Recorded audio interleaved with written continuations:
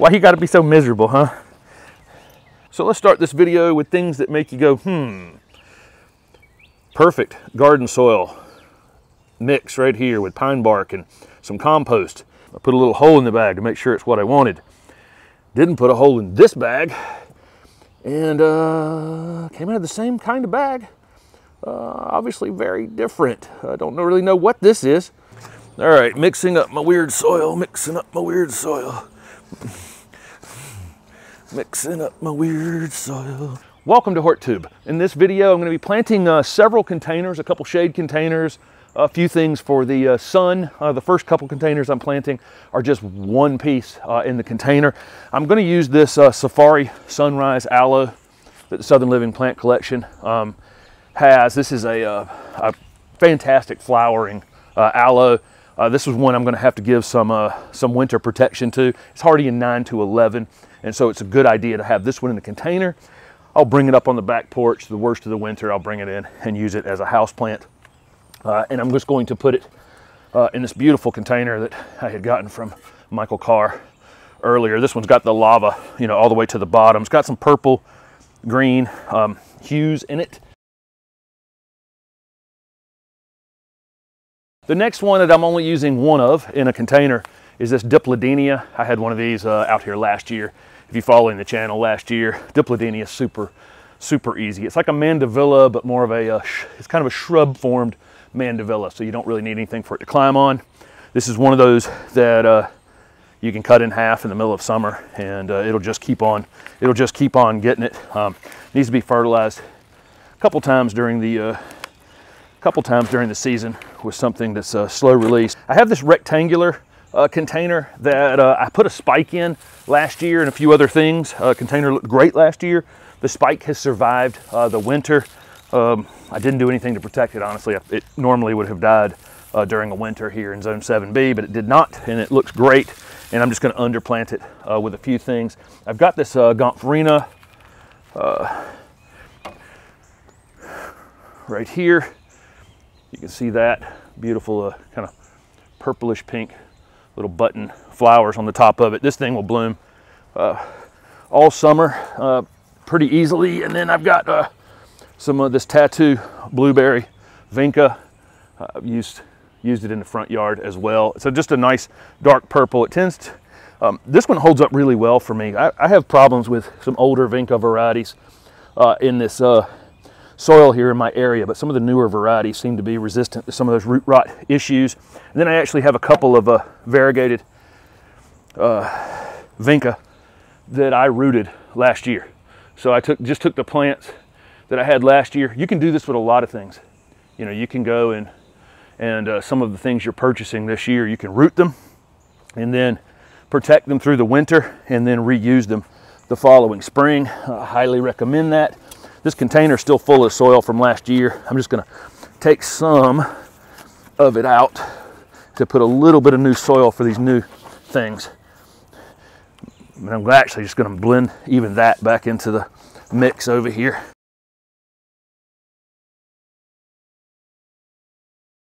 Next up, I have another one of these beautiful containers from Michael Carr that has that lava overflow all the way down to the bottom with this one's kind of teal, I guess, with a little bit of purple in it. I'm going to use this Clarity Blue Dianella.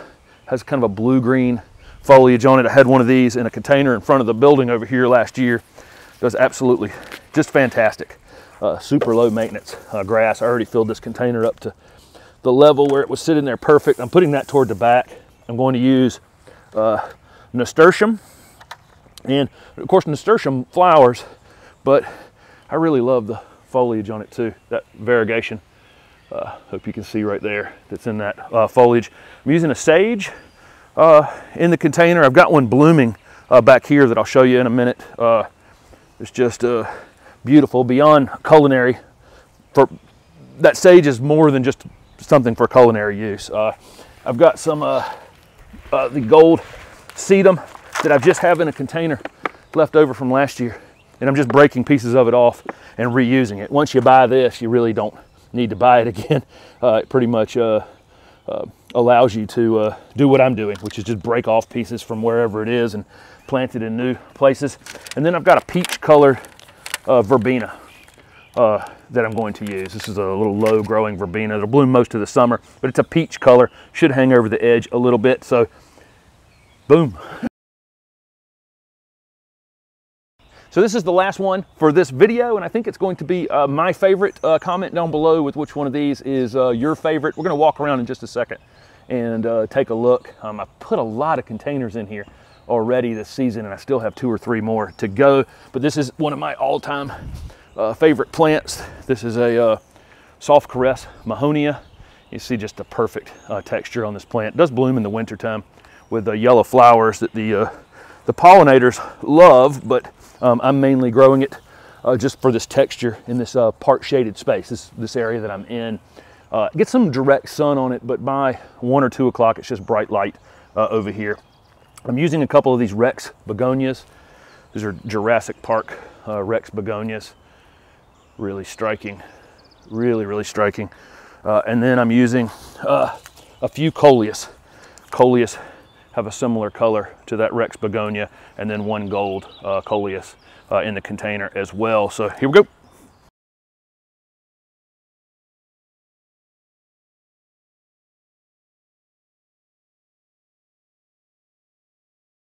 This palm in this broken container with the begonias, I did in an earlier video using some of that sedum, and you can see that sedum slowly but surely will come down over that broken part of that container and cover it up. I'll have all of my containers back on these steps pretty soon. The first one being the one I just did. There's that Gomphrena right here. This will bloom all summer. So this one will just have, variegated foliage. It'll have that, obviously that spike. It's doing what the spikes do, and then the vinca in there as well. I'll have these steps looking better soon.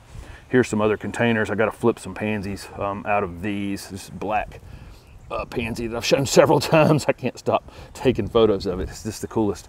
But these containers are a bit busy now. I've got to get on replacing some of the things that are in those that I planted last fall.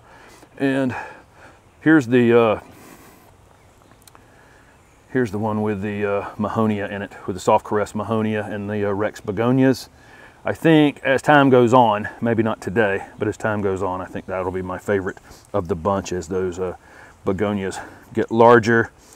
Here's another palm that I have underplanted with some pansies. I'll have to flip those pansies out once it gets a little hotter. It's super cool outside for whatever reason. You can see all this racemes from this oak tree that's over the top of it right here. Just drops junk in these. I got to clean that up. Okay, let's move over to the first ones that I put in. This was another one that I did in a container planting video recently, the variegated boxwood. Looking good. I in the process of tree forming, or making, I'm going to make a 3-ball topiary out of that boxwood eventually. And then coming back here, I don't know that this is where these containers are going, but it's just where they're sitting so that we can see them. I think the blue Dianella looks great in that container. The verbena will weep down over the edge. The sedum will weep down over the edge.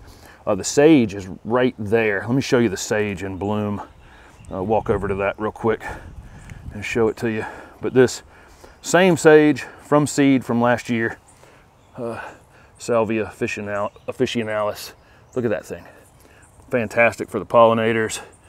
Of course, it has culinary purposes as well, but it's just a beautiful plant. Here it is, and that's one I did from seed last year. So that's the second year, second beginning of spring.